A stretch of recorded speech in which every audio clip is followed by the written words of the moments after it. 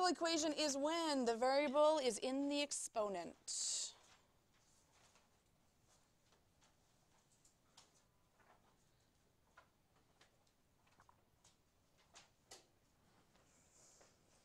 When the variable is in the exponent. Told you last week when we started this unit, that's what this unit is all about, is these types of equations where the variable's in the exponent. We're going to start by solving today. Then we're going to do about 3 classes of theory, which will get us into solving different kinds. And then we do the real world applications, and then we're done. Then like done, like done the course, done. Done. You mean boo. Boo, sad. Exponent. Just a recall again of the exponent laws. X to exponent, exparent it kind of looks like. X to the m times x to the m. X to the n plus m. X to the n to the m. What's the difference beside these? Because these are the two everyone messes up. Yeah, 2 bases, 1 base. So 2 bases. 1 base. So 2 x's in the first one, 1 x in the second one. X to the n divided by x to the m.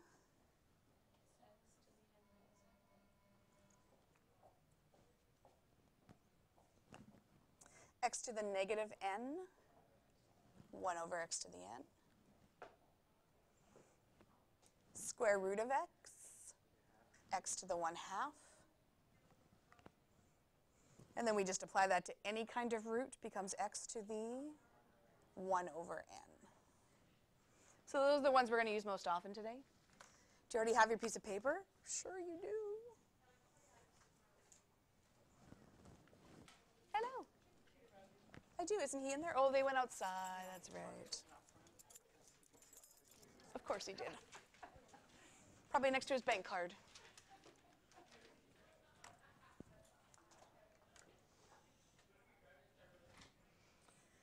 So we're starting with the easiest kind of exponential functions, which is when they have what's called common base.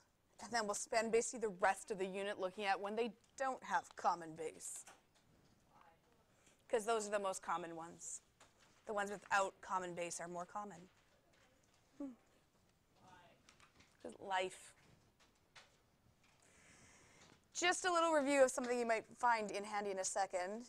What's 2 to the 2? And you might want to jot this down in your paper as well. What's 2 to the 3? Yeah. 2 to the 4?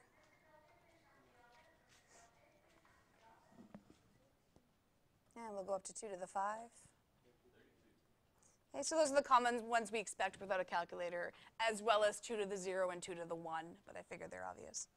What about 3 squared? 3 cubed? 3 to the 4? And that's about as high as we expect with the 3's. 4 squared? 4 cubed? That's as high as we expect with the 4's. And then 5 comes up a lot, 5 squared. And 5 cubed, 125. High five to Kerr who got all of those ones.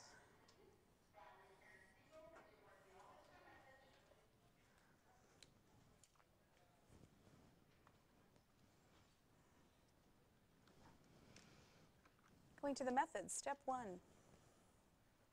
Change all bases to a common base.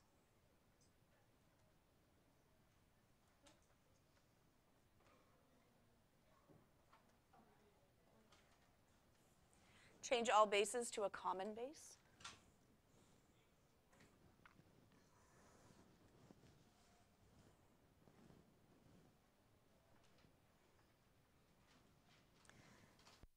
Number 2, simplify each side using exponent laws. Simplify each side using exponent laws.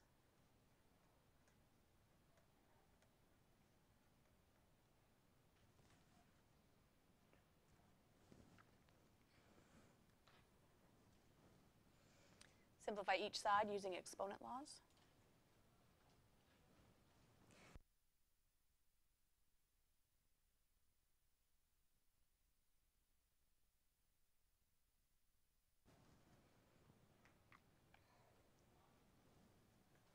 Solve for x.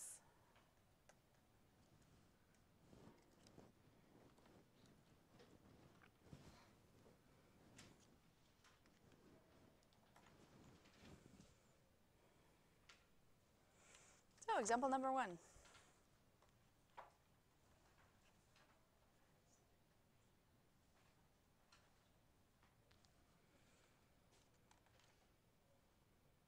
What makes these different from other equations you've seen up to now is everything that you use to solve equations up till this point is going to fail. So we move x's onto one side. Well, how do we do that when it's part of an exponent? Right? We put x's together. Again, they're part of the exponent. So you'll look at this, you'll be like, that tells you it's probably an exponential equation. So for these kinds of equations, what you want to do is look at the base, and you want to get what's called a common base. So 2 and 4. We'll take a look at the cheat sheet here. Can we change 2 into a base of 4 or 4 into a base of 2? 4 into a base of 2, because it's right up here. So I'm not going to touch the left. I'm going to keep it exactly as it is. All I'm going to do on the right is I'm going to take 4 out, and I'm going to put 2 to 2 in its place. And you want to make sure you bracket when you substitute, and then that 2x just stays on the outside. That's called common base, because all I did was replace 4 with the base of 2, and it happens to be 2 squared.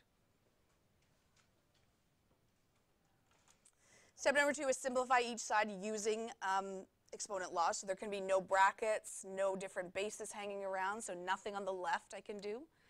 But if you check it on the right, I've got brackets. So we need to just figure out which exponent law is this. So you can either look in your booklet or you can look up here. Which exponent law kind of looks like that? So what do you see here that might look kind of like this? X to the n to the m equals x to the nm. So I'm going to keep the base of 2.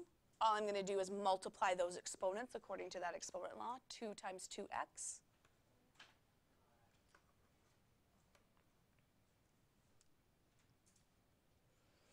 Once you're down to one base on each side, no brackets anywhere, that's called simplified. So no brackets and one base.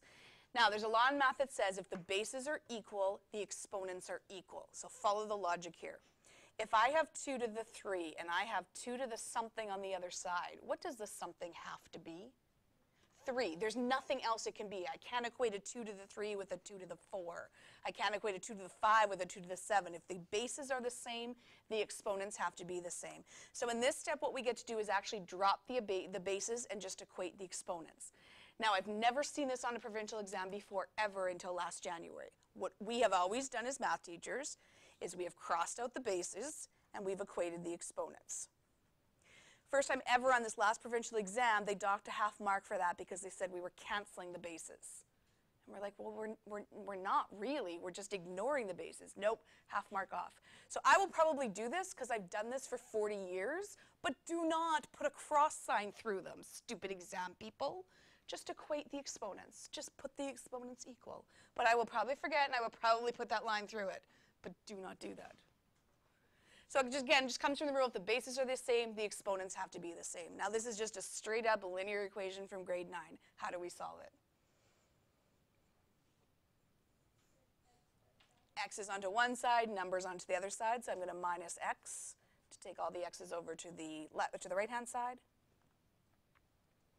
4x minus x.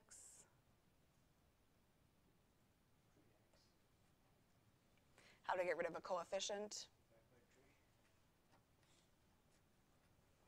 X equals? There's your first exponential equation. Just get a number. This was step 1. We'll return the 4 into the 2 squared. Step 2 was the simplifying using the exponent law we wrote over here. Step 3 was just equating the exponents, but not putting a cross through those bases. And then step 4 is just solving for x.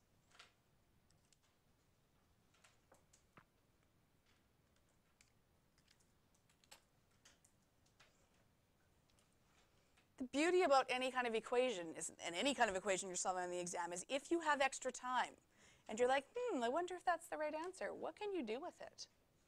So you can always check it. Again, I don't recommend checking your first time through because you don't want to run out of time, but there's usually enough time on the second part of the exam to go back, so now let's just go back and check. So let's take our answer of 1 and sub it into both sides. And remember, when you're checking, you can't start moving stuff side to side. A check is you work down the left, you work down the right, you're trying to prove the two are equal. So 1 plus 3 is? And what's 2 to the 4? On the other side, I have 2 times 1 would be 4 to the 2. What's the conclusion? Has to be the correct answer because the two are equal. So again, I don't recommend this on your first time through in case you're going to need extra time and then you might start to panic on some of the later questions. But if you've done every question and you're checking it on scrap paper, just check to make sure the equation is true. Example 2.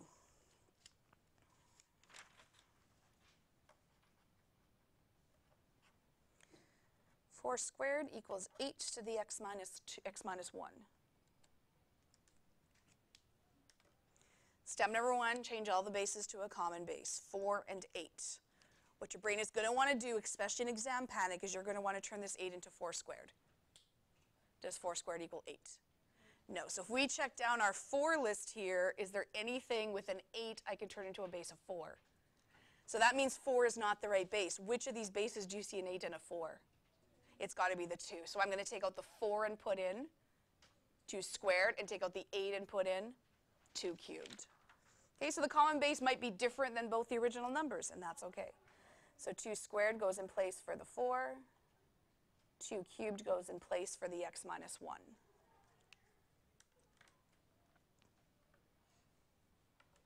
The brackets are really important when you substitute something in. Now I know I'm not simplified because I've got brackets or parentheses, so I have to get rid of the brackets. What exponent law do you see here? Yep, same one as before. One base means what do we do with those exponents? Multiply. So we get 2 to the 2x. Now if you're visual, I'm going to grab my red pen and you're going to want to bracket this x minus 1 because you need to be able to see that when I multiply by that 3, I have to multiply both terms by the 3. And sometimes if you don't have brackets, your brain will go 3x minus 1. So here when I multiply, I get 3 times x, 3x, and 3 times minus 1. Okay, so again, for a lot of people, putting those brackets helps your brain to see that you're multiplying. That's step 2. We know we're done step 2 when you have one base on each side and no brackets. So you're down to just 2 to the something and 2 to the something. What do we get to do for step 3? But then don't cross them out. Just equate the exponents. Stupidest rule I've ever heard of, ever. We wrote a formal complaint to the province. They didn't care. Now what? X is onto one side. Do you want x's on the left or x's on the right? Onto the left. Okay, what do we need to do with 3x? Okay.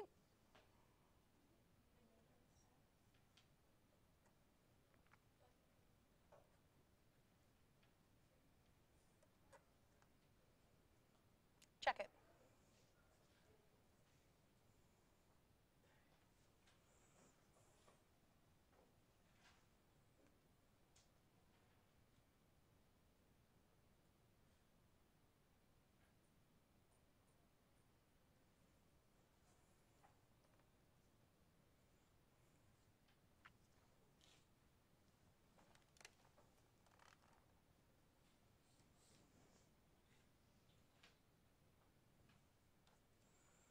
Thumbs up, thumbs down, thumbs up. So these are really easy ones to check, and sometimes it's helpful because you'll catch either an exponent law you did wrong or just something that you solved wrong. Number 3, same thing. We're just going to throw some radicals in. 2 to the x equals 4 times root 2. Bases, I got a 2, I got a 4, and I got a 2. What's the common base between all of those? 2. So I'm going to keep the 2 to the x. 4 is going to come out. What's going to go in its place? And at the same time, I'm going to use my exponent law on my root of 2.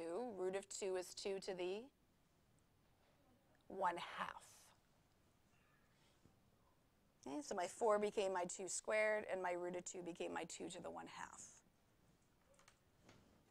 If there's brackets, you've got to simplify, so we're fine on the left, but there's stuff we need to do on the right. What exponent law?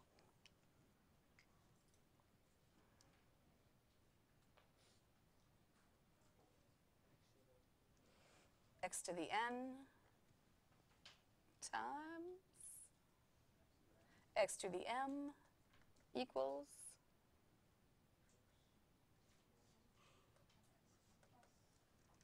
so you need to understand why are we adding in this one. In the last two examples, we multiplied the exponents. 2 bases, so there's 2 different 2's here. That's why it's this exponent law. So it's going to become 2 plus 1/2, and I'll just simplify that in the next step.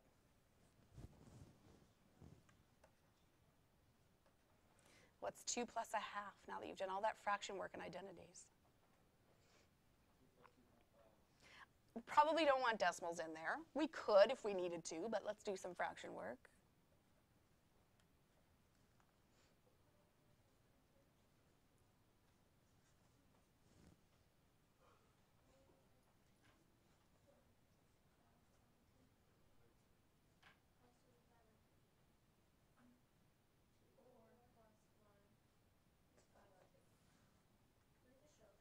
No. How do we know when we're done simplifying?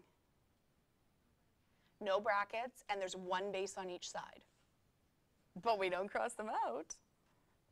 X equals 5 on 2.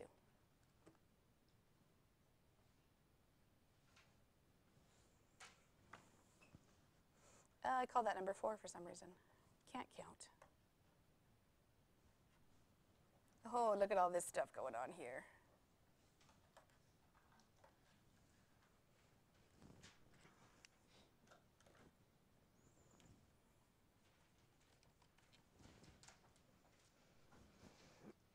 Okay, common bases. We got a 3, we got a 9.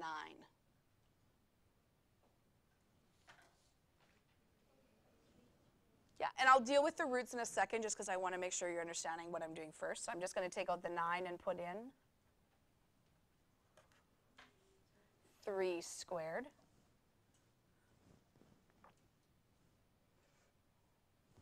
Okay, now I'll deal with the roots. Square root of 3 becomes 3 to the 1/2.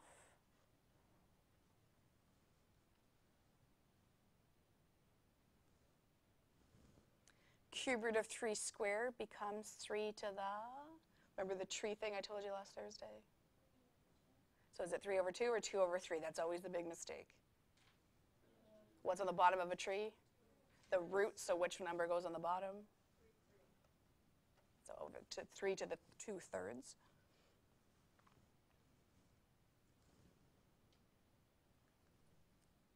I got brackets here, so I need to simplify. I'm going to bracket that x minus 1, because again, it helps people's brain to see I've got to multiply through by that 1/2. So this is going to give me 3 to the 1/2 times x will be 1/2 x, and 1/2 times negative 1, negative 1/2.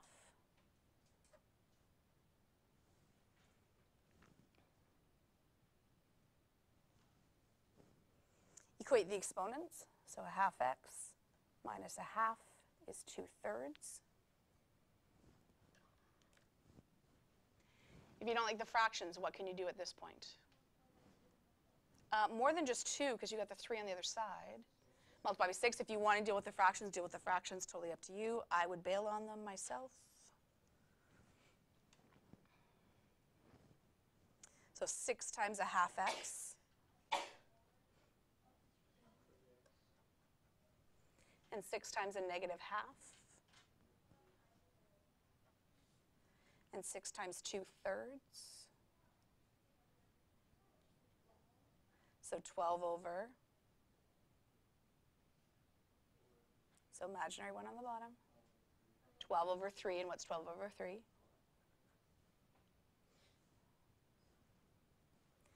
3x equals?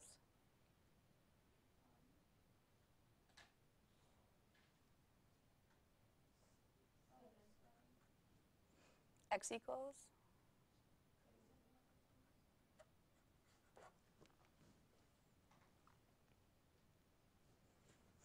Questions so far?